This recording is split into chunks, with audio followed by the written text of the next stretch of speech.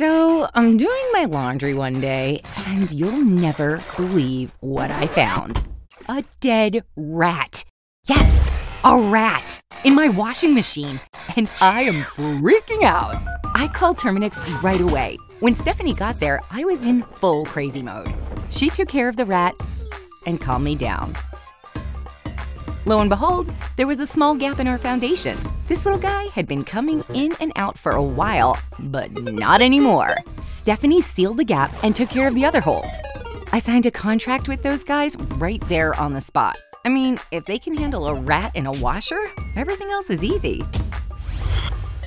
I'm Emily, and that's my Terminix story.